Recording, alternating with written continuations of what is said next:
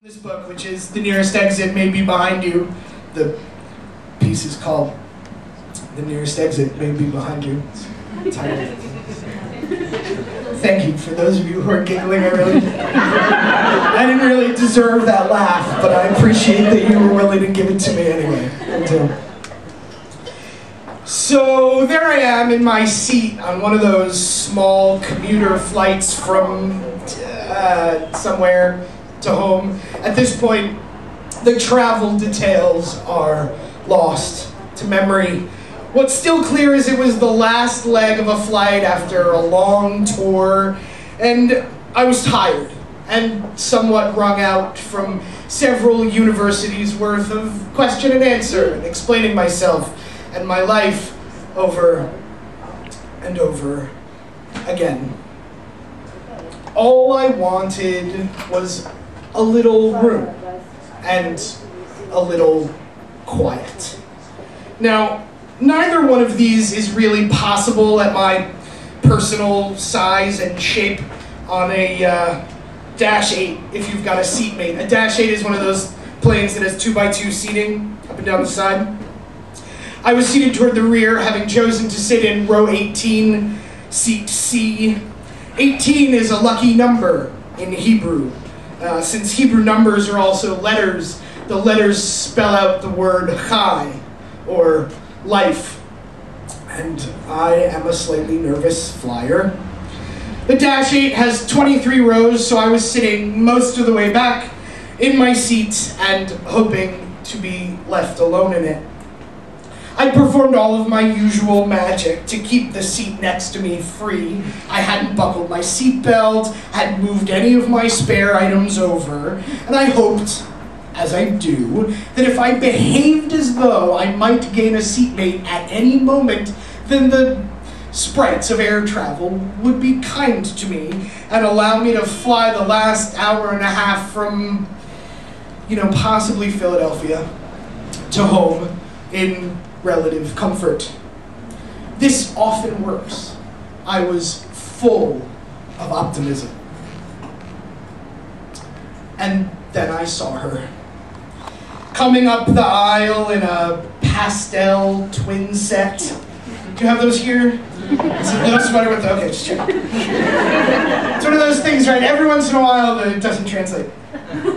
Those sweatery markers of women of a certain class. She had some sort of a frosted bangs situation on her head. You know exactly who I mean, don't you? Little tiny gold cross just winking in the airline fluorescent light. And from hours and years of long experience, I knew somehow that she was holding the ticket for seat 18A. I watched her make her slow progress up the aisle, holding her bulging tote bag and wearing an expression of general superiority, scanning ahead to see who her seatmate might be, as we do. Her eye fell on me, and her lips tightened and her eyes narrowed. Now, I thought that I was seeing the single woman's customary response to the news that she's sitting next to kind of a big dude. I confess that I sometimes actually like to see this. I have very good non-encroachment skills for these kinds of situations, and so I was imagining to myself how pleased she would be to discover that I can and would fly the whole way with my arms folded to reduce shoulder span and with my hips shifted so I could lean slightly away from her and into the aisle. I wasn't at all pleased to be gaining a seatmate, but I figured at least she and I could coexist quietly in the small space, and maybe the next time she was consigned to sit next to a big fella, she wouldn't make such a terrible face. As I said, I'm an optimist. I made as if to get up so she could settle into her seat without having to clamber over me. Just one more service we provide here at House of Fat Boy. When I I realized that she wasn't slowing down at all. She continued right past me into the galley to where the flight attendant was waiting for us all to sit down and shut up so that she could do her pre-flight things. I assumed that she was going so that she could take a long view of the cabin to see whether there was a seat next to someone maybe a little smaller, or maybe a free pair of seats. I wasn't offended. I have done the same myself, and in fact, I was a little relieved at the thought that maybe I would get a reprieve after all. But when she got to the back, she addressed the flight attendant instead. "I can't sit there," she announced. "What other seat may I use?" I barely had time to admire her correct use of the word "may" when the flight attendant asked the next reasonable question. "What's the matter with that seat?" "I can't sit there," she replied. "Anywhere else is fine." The flight attendant replied somewhat impatiently, "Ma'am, I can't help you unless you tell me what the problem is." "I won't sit there. I don't want to put myself at risk of catching anything." The flight attendant looked puzzled. "Catching anything?" My frosted former seatmate hissed, "The gay. I don't want to catch it."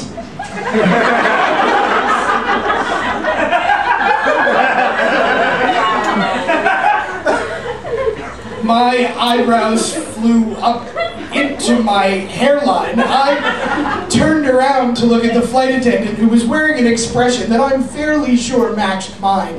We were both dumbfounded. Now, airlines have policies about such things. They will not reseat you just because you don't happen to like the look of your seatmate. Or perhaps should say, historically, they will not. Although, now that flying while Muslim or merely appearing to be Muslim or perhaps just bearded has become such an issue, sometimes they flout that rule. But there are rules to prevent this kind of general duty bigotry from being acted out. And the flight attendant clearly knew that. She looked over Miss Sweaterset's shoulder at me and sort of waved her hands questioningly.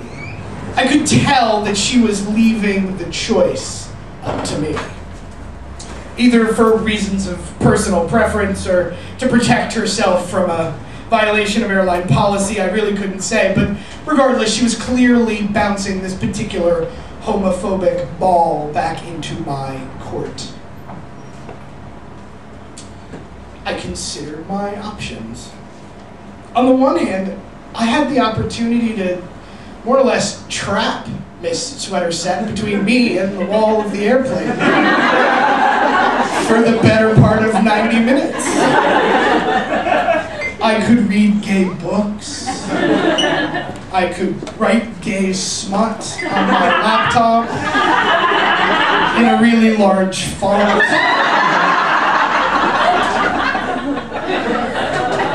I could discourse helpfully about the life of the modern homosexual, perhaps giving a little speech about gays throughout history. A little speculation, perhaps, about the preferences of Eleanor Roosevelt, or a discussion of the water jug carrying man, a highly gender non-normative behavior for the time, who leads Jesus to the Last Supper, as referenced in the Gospel of Mark, chapter 14, for when you get home. I could read to her from the collected speeches of Harvey Milk, or maybe I could just take the opportunity to cough on her a lot.